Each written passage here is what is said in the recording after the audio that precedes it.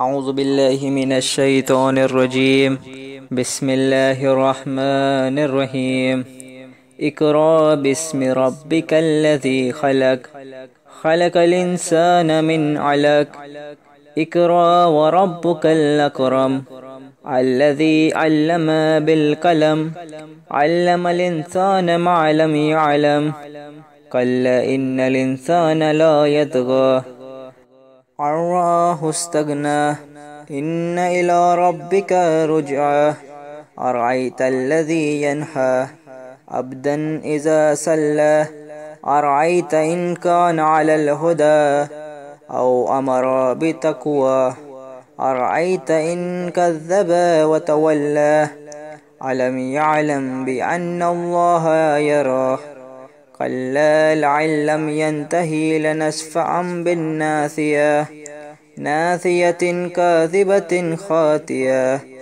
فليدع ناديا سندع الزبانية كلا لا تطعه واسجد واقترب۔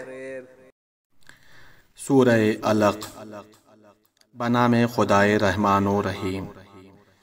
اس خدا کا نام لے کر پڑھو جس نے پیدا کیا ہے، اس نے انسان کو جمے ہوئے خون سے پیدا کیا ہے۔